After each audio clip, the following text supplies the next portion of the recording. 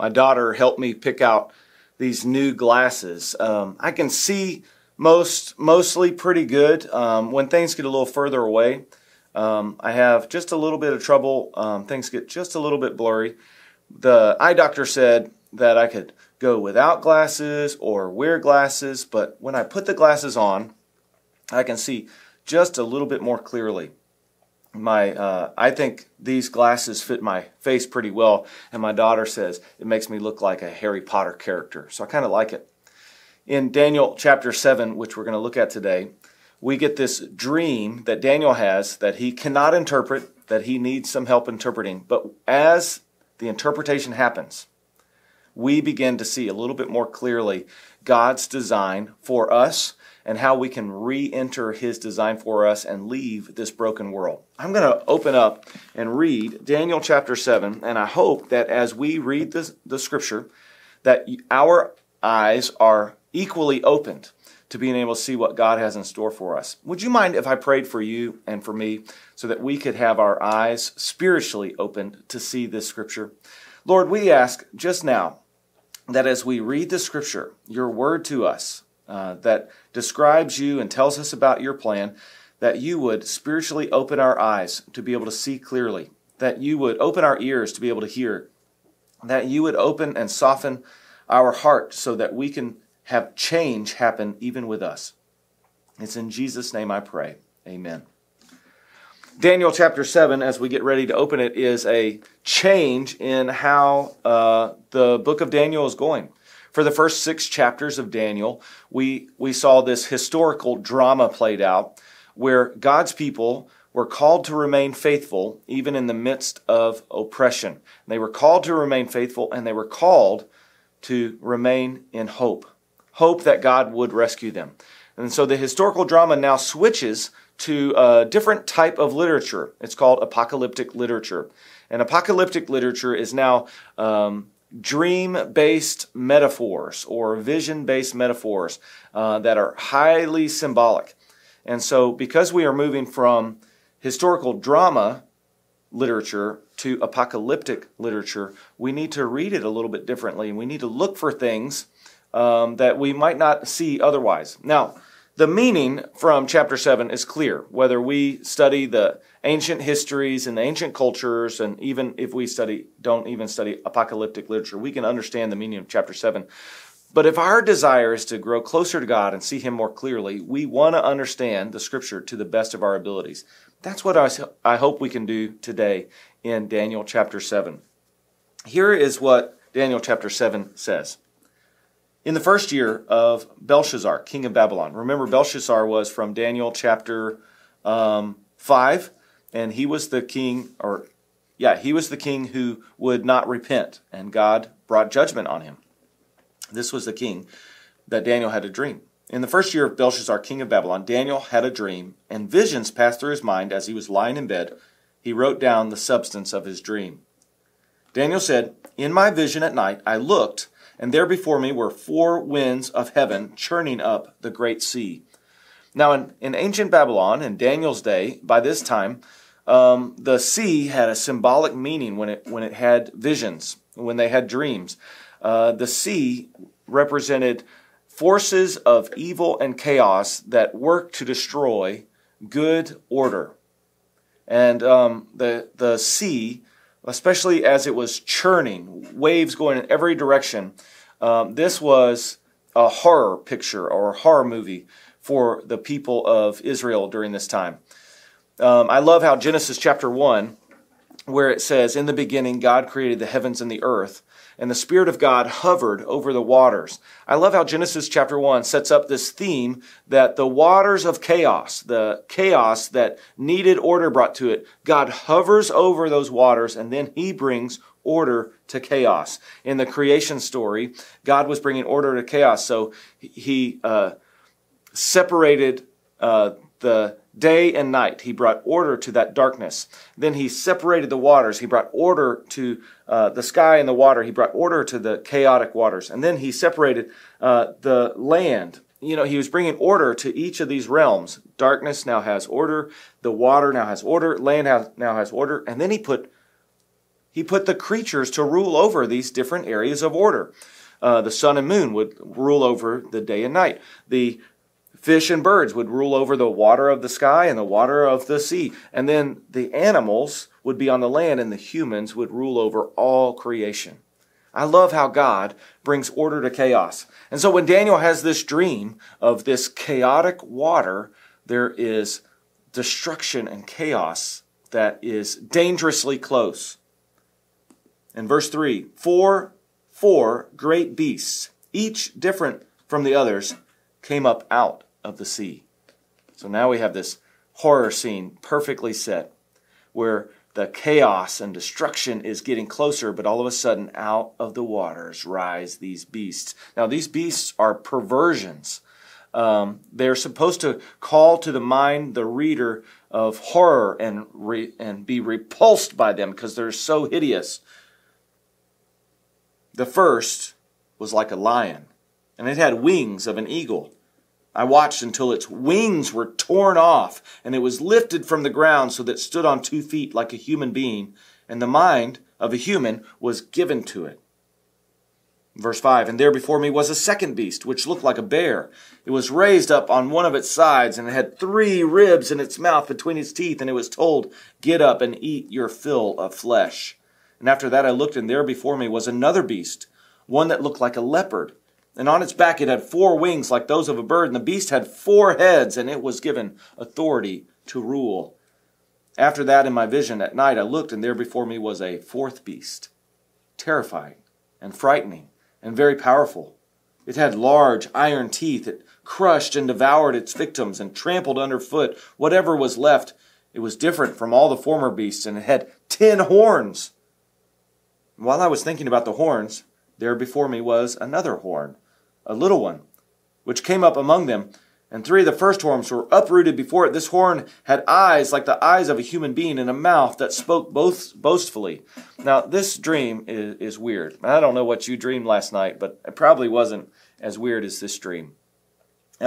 We know from apocalyptic literature, we know from reading the Old Testament that horns oftentimes symbolize kings or power, and beasts would represent. We're gonna find out what they represent in just a second. Can you hang on and wait for the interpretation? Because the Scripture actually tells us what the interpretation is, and then we get to look a little further and read how it connects with the Scripture all through, connects with the Old Testament and the New Testament, that we find an even better understanding of what this passage and what this dream means. As I looked, thrones were set in place, and the Ancient of Days took his seat. His clothing was as white as snow. The hair of his head was white like wool. His throne was flaming with fire, and its wheels were all ablaze. A river of fire was flowing, coming out from before him, and thousands upon thousands attended him. 10,000 times 10,000 stood before him. The court was seated, and the books were opened. So we have this 2 visions in this dream, one of this chaos and destruction and death and these horrible beasts. And then these beasts sprout horns, and the horns are representing kings. And one king is even more boastful than all the others. And then we have order in a courtroom. And God sits on his throne, and he opens his books, and he gets ready to judge. You know, the Ancient of Days here in this poem, in Daniel chapter 7, the Ancient of Days is talking about God. And he is eternal, not old. Ancient of Days means he is before time, and he'll be here after time ends. His clothing and hair were white for purity and wisdom, and flaming fire and a river of fire comes from his throne. This is a symbol for sure and certain judgment. And then thousands upon thousands serve him, and tens of thousands are before him, and he opens up his book. Everything will be laid bare, and he is going to bring true and proper judgment. Verse 11, then I continued to watch because of the boastful words the horn was speaking. I kept looking until the beast was slain, and its body destroyed and thrown into the blazing fire. The other beasts had been stripped of their authority, but were allowed to live for a period of time. When God sits in his throne with judgment, and he opens the books, especially at the end of time. Judgment will be instant. It is sure and certain. And where we think this beast and this super beast that was worse than all the others, and this king rose out of this empire who was more boastful than any of the others, it's instantly over for him. Soon as God says. In my vision, at night, I looked, and there before me was one like a son of man, coming with the clouds of heaven. He approached the Ancient of Days and was led into his presence. He was given authority, glory, and sovereign power. All nations and peoples of every language worshipped him. His dominion is an everlasting dominion that will not pass away, and his kingdom is one that will never be destroyed. Verse 15, I, Daniel, was troubled in spirit, and the visions that passed through my mind disturbed me. I approached one of those standing there and asked him the meaning of this. So Daniel is still dreaming, but he can't interpret the dream. But there is like an angel standing there that in his vision he gets to go and ask, what is going on in this vision? Now, I'm going to give you a heads up. The four beasts represent kingdoms, empires on this earth. A sequence of empires that come, one worse than the next, but not necessarily identified with any one particular kingdom. We know maybe one, but the others are harder to identify and harder to relate to. And then the horns represent kings, and then there's going to be one horn that's going to be a worse king than any others that spring out of these beastly, destructive empires. I approached one of those standing there and asked him the meaning of all this. So he told me and gave me the interpretation of these things. The four great beasts are four kings that will rise from the earth. But the holy people of the Most High will receive the kingdom and will possess it forever. Yes, forever and ever. Well, the Son of Man mentioned here in verse 13, that's a symbol too. And the interpretation is the holy people of the Most High is the Son of Man. That's kind of neat that the holy people of God that were being trampled on by the beasts would be the ones that would be exalted and would receive the kingdom. Did you see some of that vision as it was played out? Didn't we just get finished reading about in Daniel chapters 1 through 6, God's holy people being trampled by a beastly kingdom?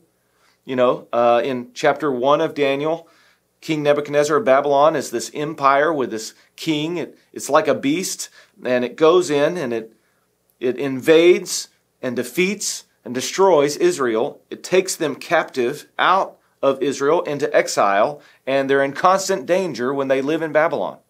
In chapter 2, there's a vision, very much like chapter 7, of this statue with four different types of metals that represent four different types of kingdoms that are going to come in sequential order, and they're going to be worse than the last, and Babylon was the first one mentioned. It's even told to Nebuchadnezzar, he is the head of gold, the first metal, kind of like the first beast.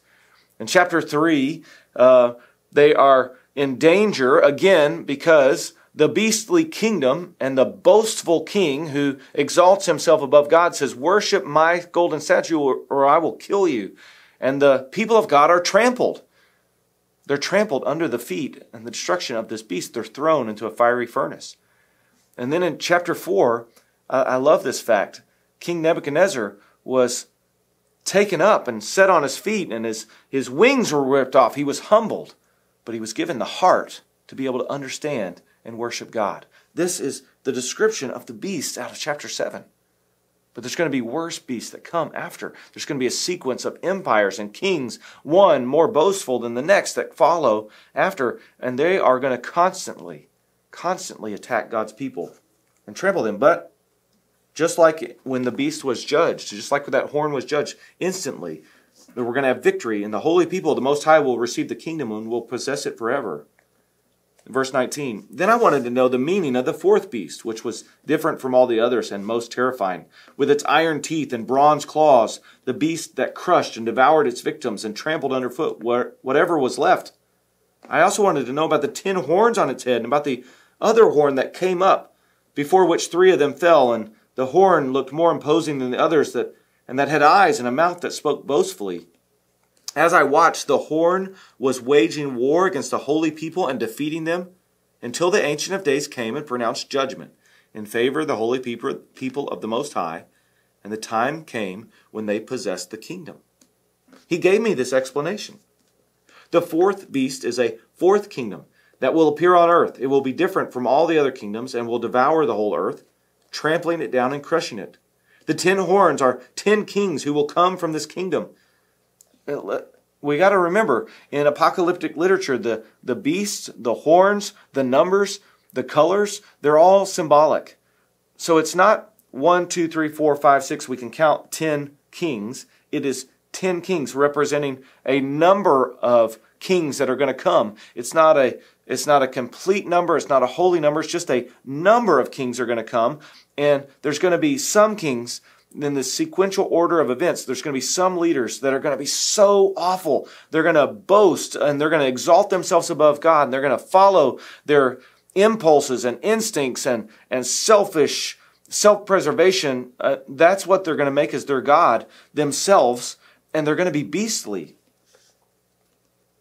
The 10 horns are 10 kings who will come from this kingdom. And then after them, another king will arise, different from the early ones, and he will subdue 3 kings. He will speak against the Most High and oppress his holy people and try to change the set times and the laws, and the holy people will be delivered into his hands for a time, times, and half a time.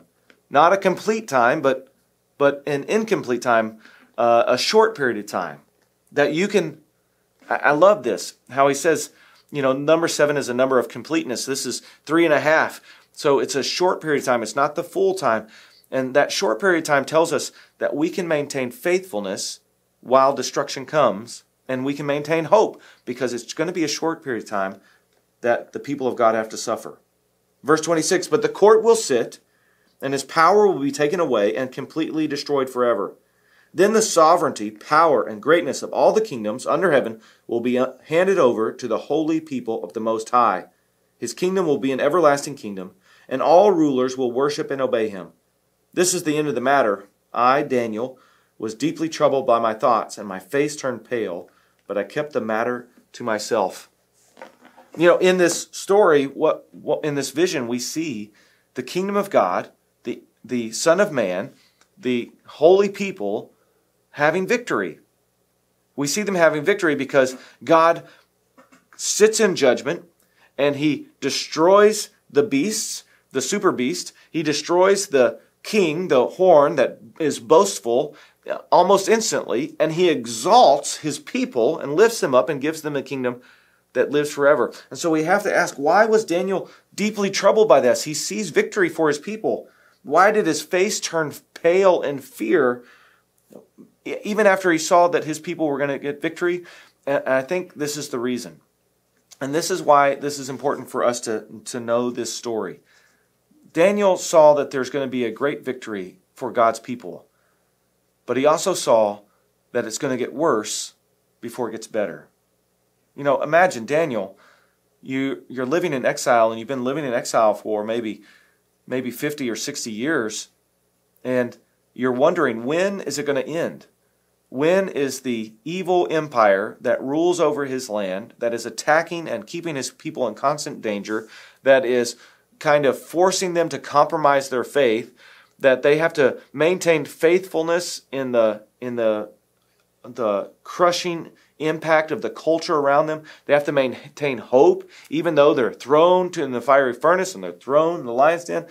He's wondering, when is the evil empire going to end?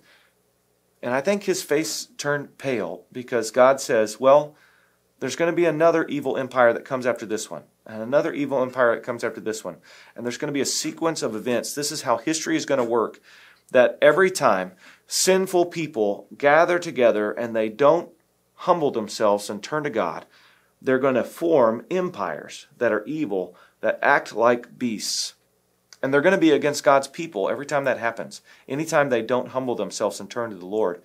And so whereas Daniel he experienced invasion and defeat and destruction and exile and then constant danger, he's not home yet, and it's going to get worse for God's people. And yet, the victory is going to supersede all the destruction and death and danger. if God's people can just remain faithful. Well, I think this vision is for us too. I think that if we experience persecution and we experience the culture being mad at God's people and being mad at us and calling us names and calling us bigots and trying to marginalize us, as Christianity becomes more and more a minority in our nation, we're going to experience more and more persecution. We're going to experience some of the destructive power of these beastly empires. When God created on the sixth day and He made animals and then He made humans to rule over the animals. Well, humans are kind of like animals, where we have impulses and instincts and this selfish desire for self-preservation. But what makes humans beautiful and different is that they were made in the image of God. And we have been given the power to overcome our impulses and our selfish desires and actually live for other people. This is God's design, that we would protect and rule over in such a way that we benefit others and not just be selfish like animals. But as we succumb more and more to our selfish desires, we create this broken reality where people are hurt and they're crushed. And the more we give in to our selfish desires and selfish impulses and selfish self-preservation, the more broken we make the world and the more broken we make ourselves. And we need to be rescued from this brokenness. We need to be rescued from this evil, broken kingdom that we have helped create. And that's where the Ancient of Days has the Son of Man come into play. This is not only a story that we're going to have to live through, but it's also a story that has already happened. The Son of Man, we are told, symbolizes God's people. But even further than that, there's a symbol behind the symbol. The Son of Man is also Jesus Christ. Now imagine Jesus, the Son of Man. He takes on humanity and He comes into a broken world and He gets trampled by the empire. But the trampling of the evil empire and even the Son of Man's death is what defeats the evil beasts and restores God's people.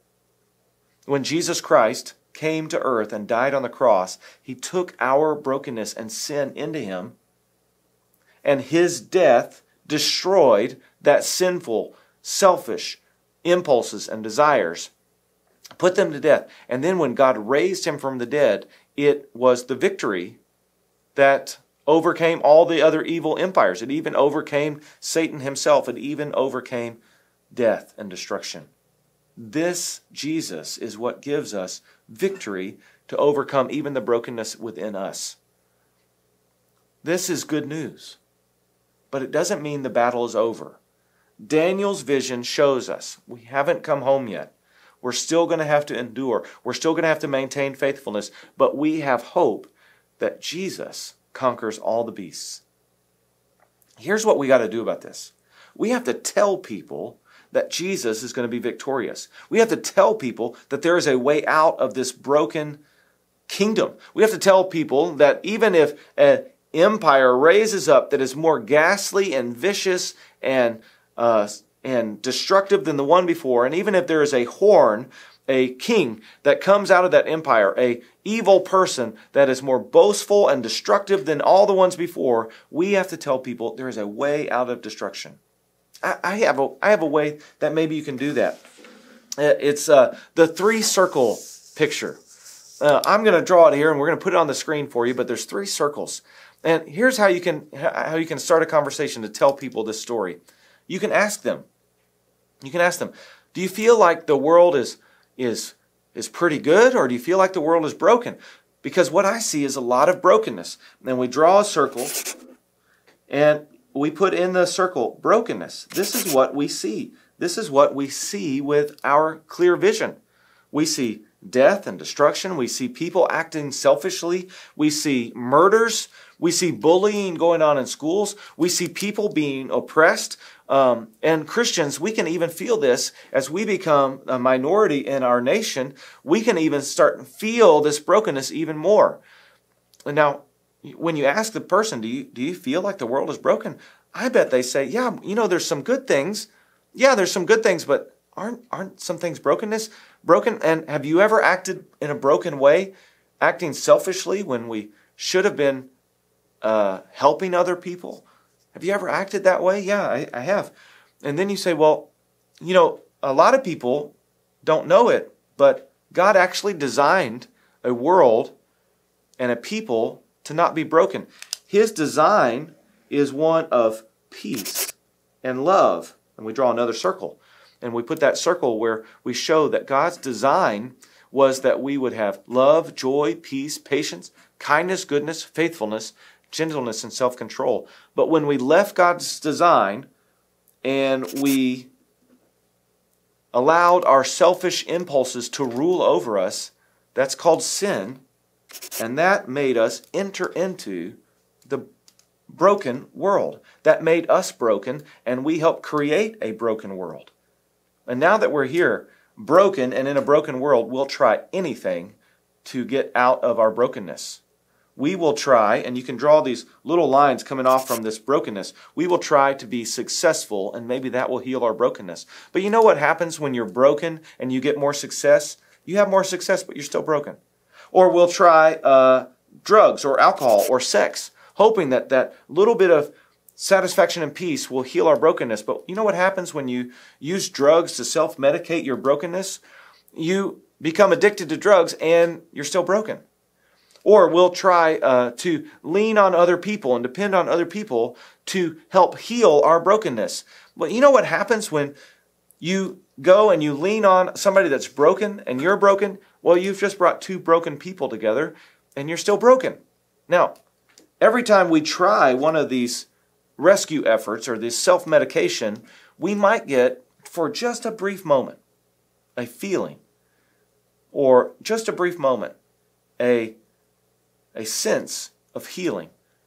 But we're still broken. We didn't have complete healing. God knows that we can't escape this brokenness without Him sending some help. And so this is the third circle. God sends Jesus, His perfect Son, to come down and enter into our brokenness. And Jesus, when He was perfect and never was Himself broken, He allowed the brokenness of the world to kill Him on the cross. That's what it means when it says Jesus went to the cross, taking our sins, and died on the cross.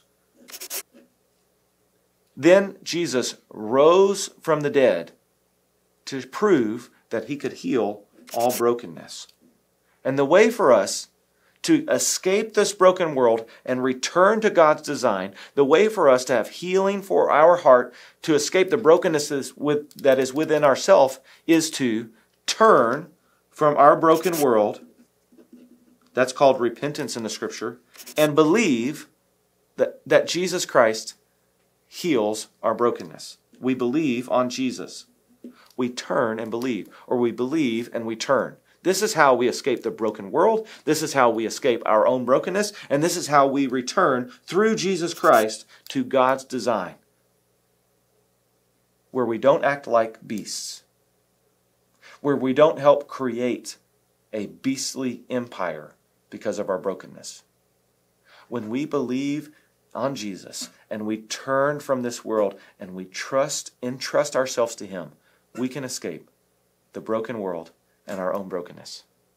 We got to tell people this. Otherwise, we're going to continue to create these ghastly, horrible, repulsive empires of brokenness. These beastly empires. We have to turn from this, and we have to tell people that Jesus was the Son of Man who allowed Himself to be trampled by these evil empires, killed on the cross. He became like us so that we could become like Him. He allowed Himself to be trampled. The people of God, just like the people of God were trampled, but through His death, we now have victory. We got to tell people like this. Otherwise, they're never going to be able to escape their brokenness or this broken world. And I got to tell you, when the Ancient of Days sits on His throne and He opens His books for judgment, all the people on earth are going to bend their knee and bow to Him out of respect.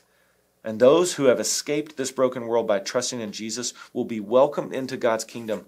And those who never did accept Jesus, they're going to be cast aside and destroyed with the beasts. There's one more thing we have to draw with this circle. After we've entered back into God's design, we're supposed to grow in that love, joy, peace, patience, kindness, goodness, faithfulness, gentleness, and self-control of Jesus, the Jesus way, the Jesus power. We're supposed to grow there, and we're also supposed to go. We have to go back into the broken world to tell other people that there is an escape, that God has given them an escape plan.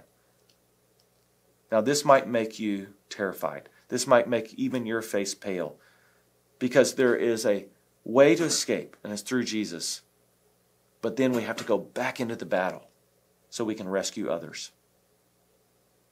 This past week, well, I'll tell that story in just a second. You know, Jesus gave us another type of symbolic story so that we can remember that we have left this broken world even though we still remain in it.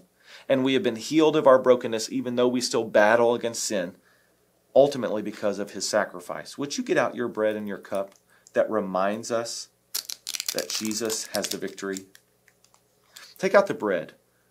See, the bread, as we start chewing it, reminds us that Jesus allowed himself to be trampled by this evil kingdom and even our sin. And it's through this trampling that he takes into himself that we're going to have victory. His death gives us hope. It gives us life. Would you participate in the bread?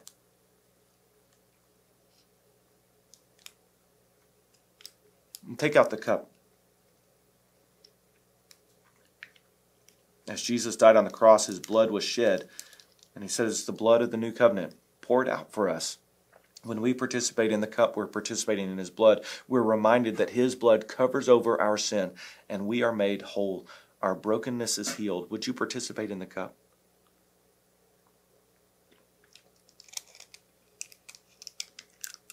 Oh, I'm so thankful for this reminder. Thank you, Jesus, for giving us the reminder of your brokenness that actually heals us. It's in Jesus' name I pray. Amen.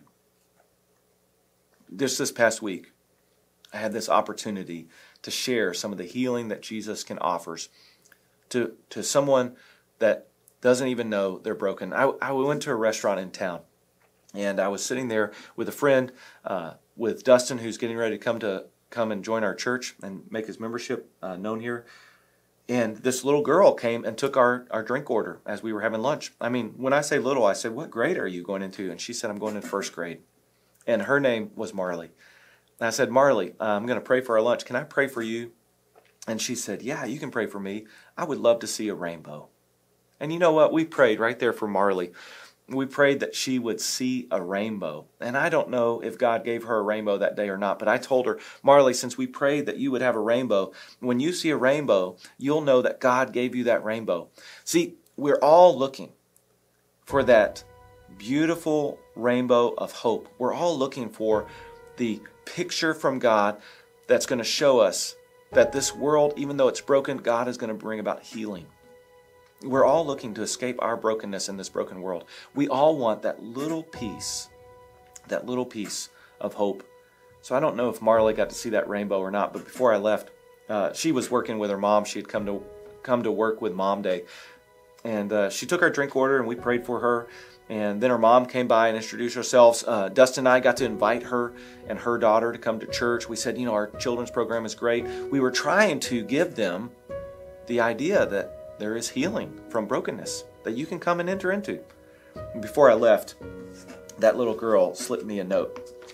I still have it, from Marley. And I open it up, and it says, "Thank you. Thank you for praying for my rainbow." She drew me a rainbow. See, just a moment of discussion, just a moment of prayer can help people be taken out of this broken world and restored to God's design. Now, ultimately, we have to do that through Jesus Christ, but we get to be the ones who bring that hope to others. This whole sermon series has been about, are you going to be all in? Well, are you going to be all in for helping people to get out of this broken animal empire that's destructive and repulsive and horrific? Are you going to help them get out by telling people about Jesus? Are you going to be all in? Fill out a connection card online right now, and we'll help you find out ways to tell others about Jesus. We're going to start a class after Labor Day. We're going to do an online class and an in-person class. We're going to have small groups that meet where we're going to learn how to help lead people out of this broken world, out of brokenness to a life in Jesus. We're going to teach you how to pray. We're going to teach you how to read the Bible. We're going to teach you how to share Jesus. We want you to be all in. Fill out a connection card right now so that we can have your name and give you the times for when this class starts after Labor Day so that you can be all in as well. Make a decision today that you're going to be all in. You're going to help people leave this broken world, these animal kingdoms, and re-enter into God's design for healing. Fill out a connection card now, and we'll talk to you soon.